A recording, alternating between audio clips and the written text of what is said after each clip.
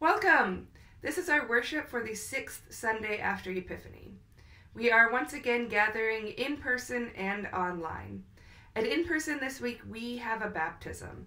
And while we don't have it in this video, we know that the church as a whole celebrates with the newest member of our church family. We'll begin our worship today with the greeting. The grace of our Lord Jesus Christ, the love of God, and the communion of the Holy Spirit be with you all. Blessed be the Holy Trinity, one God, who creates us, redeems us, and calls us by name. Amen. Let us confess our sin in the presence of God and of one another. Most merciful God, we confess that we have sinned against you and your beloved children. We have turned our faces away from your glory when it did not appear as we expected. We have rejected your word when it made us confront ourselves. We have failed to show hospitality to those you called us to welcome. Accept our repentance for the things we have done and the things we have left undone. For the sake of Jesus Christ, have mercy on us. Forgive us and lead us, that we may bathe in the glory of your Son born among us, and reflect your love for all creation. Amen. Rejoice in this good news. In Christ Jesus, your sins are forgiven. You are descendants of the Most High, adopted into the household of Christ, and inheritors of eternal life. Live as freed and forgiven children of God. Amen. Let us pray. Living God, in Christ you make all things new. Transform the poverty of our nature by the riches of your grace, and the renewal of our lives make known your glory, through Jesus Christ, our Savior and Lord. Amen.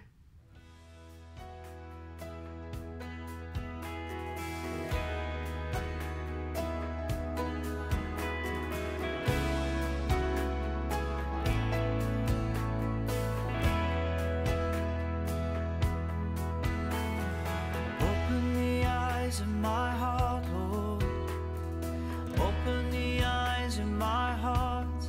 I want to see you. I want to see you. Open the eyes of my heart, Lord. Open the eyes of my heart. I want to see you. I want to see you.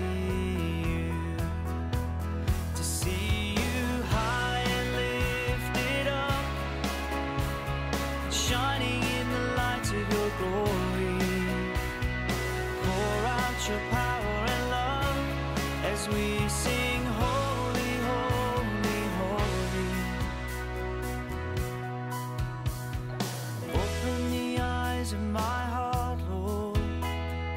Open the eyes of my heart. I want to see you. I want to see you.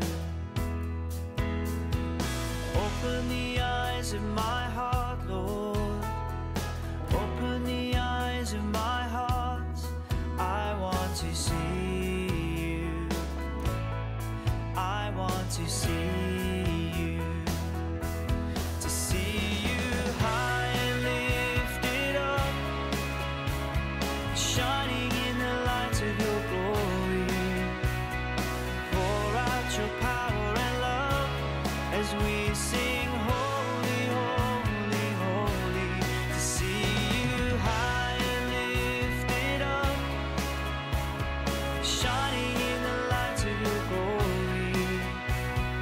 Pour out your power and love as we sing holy, holy, holy. Holy, holy, holy. Holy, holy, holy. Holy, holy, holy. I want to see you. Holy, holy, holy.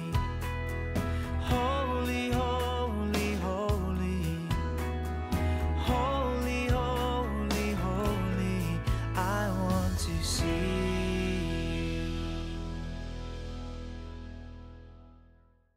Our first reading for today is from Jeremiah 17.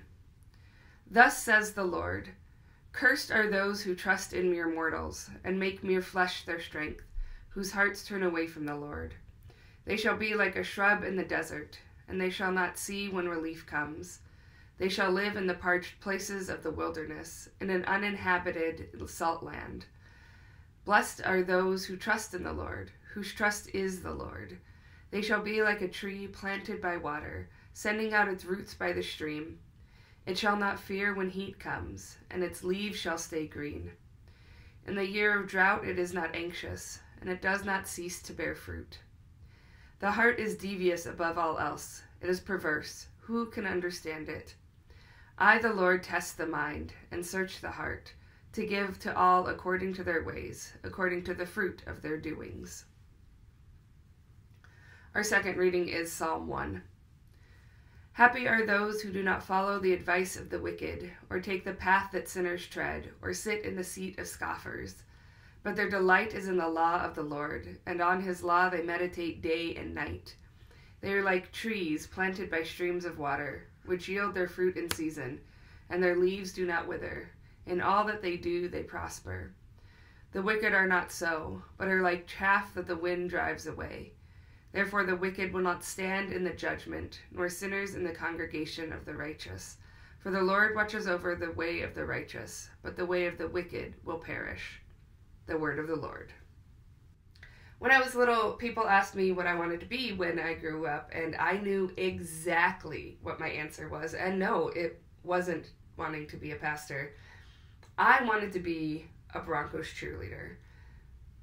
But it turns out you need a full-time job to go along with that. After all, football only happens part of the year. So I decided to be a Broncos cheerleader and a professional cake decorator. So far, I have managed to be a lifelong Broncos fan and make my own wedding cake. That's about as far as I've made it in this goal. What do you want to be when you grow up? Who do you admire? Who do you want to be like? Today's psalm is Psalm 1. It's the very first of the book, and it talks all about who we want to be. One of the interesting things about the Bible is that it's been translated into a lot of different languages, and English, of course, is one of them, since it was originally written in Hebrew and Greek.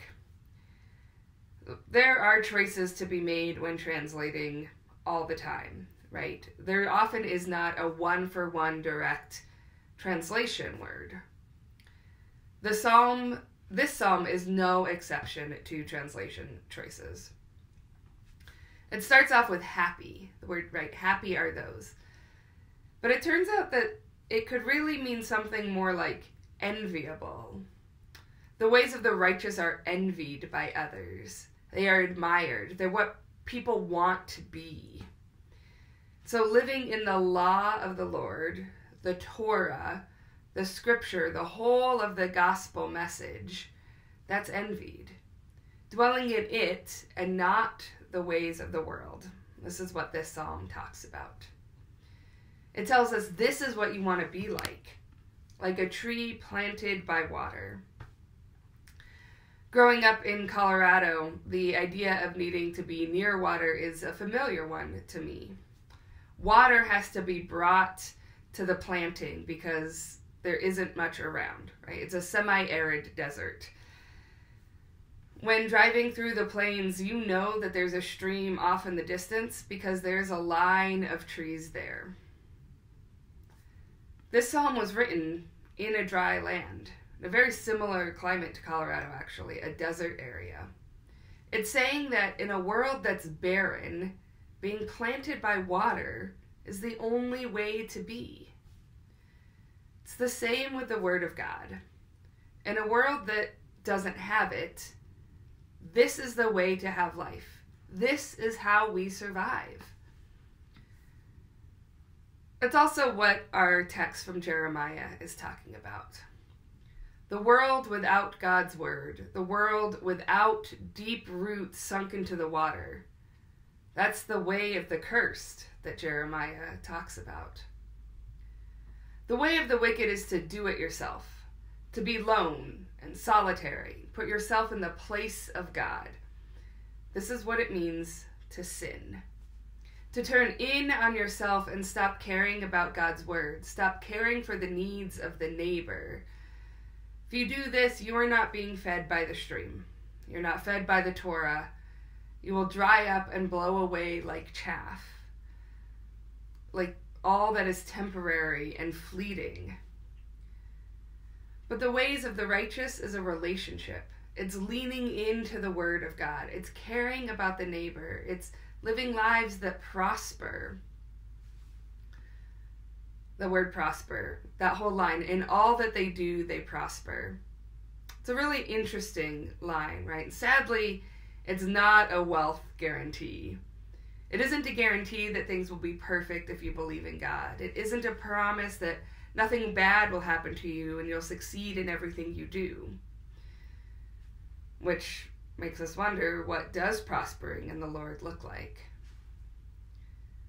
We didn't hear our gospel text for today in our video, but it's the Sermon on the Plain. It's the blessings and the woes. And at first it does seem worrisome that we are to not acquire wealth or have full bellies, or maybe we need to be miserable to be blessed. Woe are those who, right? Maybe we should strive for the low end of the food chain so Jesus will give us more. But that's not how it works. This is not a pronouncement on the haves and the have-nots. This is a declaration on living deeply rooted, that when you're blessed, you're content and satisfied and at peace. Prospering, like the psalm says, or being blessed, like Jesus says, producing the fruit that you are meant to. We hear in the psalm that these trees yield fruit in their season. It's about using your gifts in the best way possible, participating in the community of believers, and all for the sake of the world. Prospering means making it through all the hard stuff because you're nourished by God. Both Jeremiah and Jesus talk about blessings and curses. These aren't the same as doing things so that God will then bless you. You aren't cursed because God hates you. They're just talking about the way we live, what we're putting our trust in. We may think that the way of mortals will save us, or that the things that look like blessings, money and power, will protect us from hard times. But no, we are told. Trusting in these things is like being planted in a desert, far away from water. When the psalm says that they meditate on the word day and night, it doesn't just mean showing up to worship or reading your Bible more or all the time, though those things are good to do. Having faith disciplines like daily devotions or a prayer journal or regular Bible study are all good ways to engage your faith.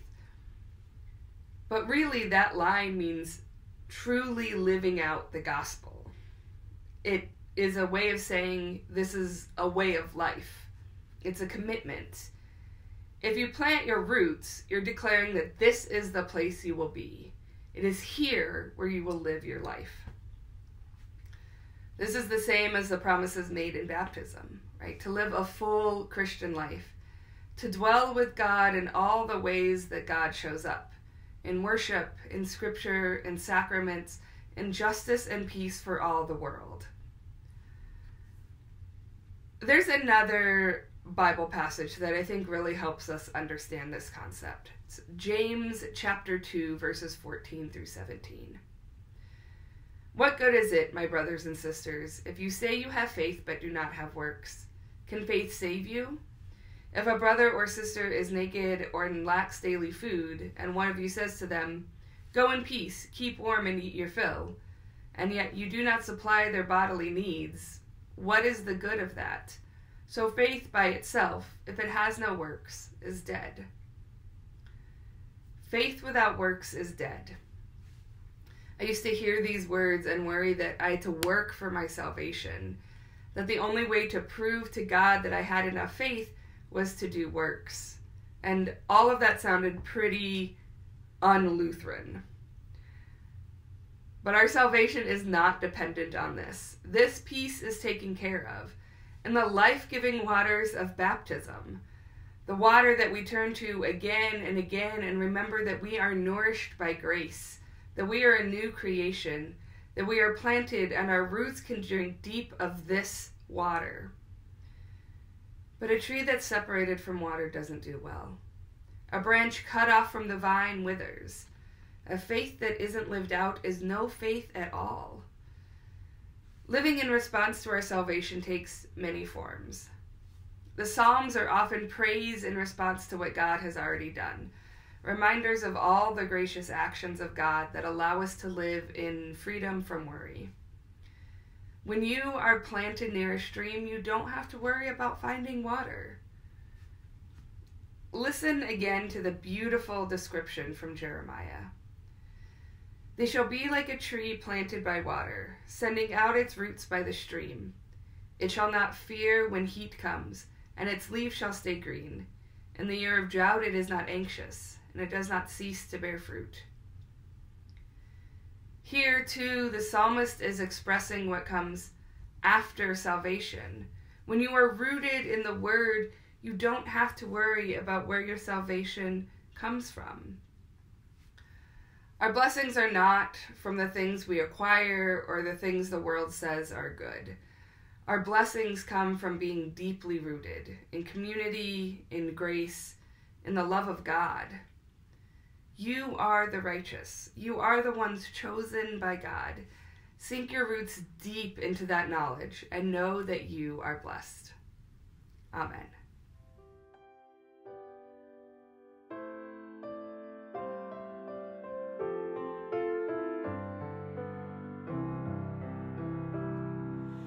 As the deer pants for the waters, so my soul longs after you. You alone are my heart's desire, and I long to worship you. You alone are my strength, my shield. To you alone will my spirit yield.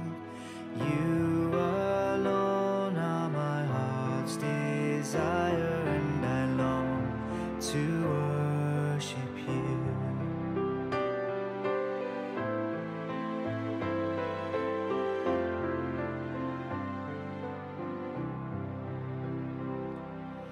You're my friend and you are my brother, even though you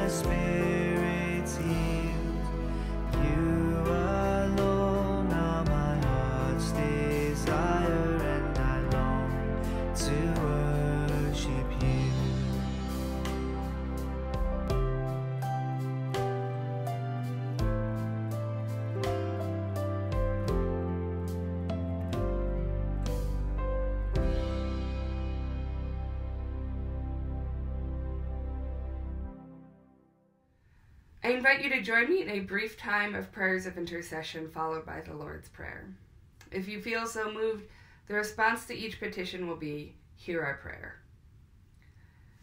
The Spirit of the Lord is poured out upon us in abundance, so we are bold to pray for the church, the world, and all that God has made. Blessed are those whose trust is in you.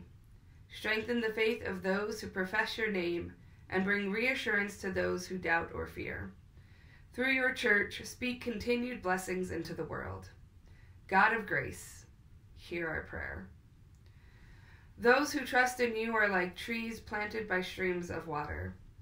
Bless fruit trees with abundant harvest. Protect rainforests from destruction. Restore land that is eroded after deforestation. Resurrect woodlands after forest fires. God of grace, hear our prayer. Search the hearts of those who govern, that they lead with humility. Inspire leaders to collaborate on policies that protect people and the planet. Sustain truth-tellers and social movements that challenge society to become more honest and just. God of grace, hear our prayer. Send your blessings of mercy upon those who long for consolation. Tend to those struggling with poverty, unemployment, or uncertainty. Provide for all who are hungry. Console those who face persecution.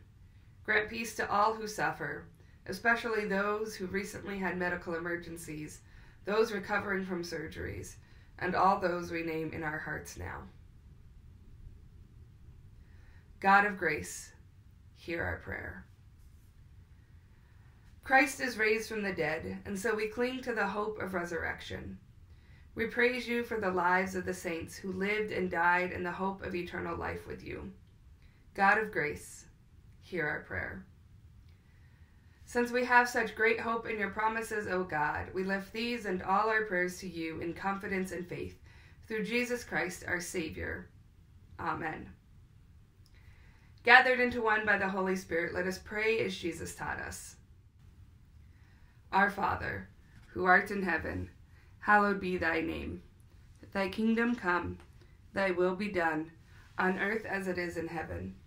Give us this day our daily bread, and forgive us our trespasses, as we forgive those who trespass against us. And lead us not into temptation, but deliver us from evil. For thine is the kingdom, and the power, and the glory, forever and ever.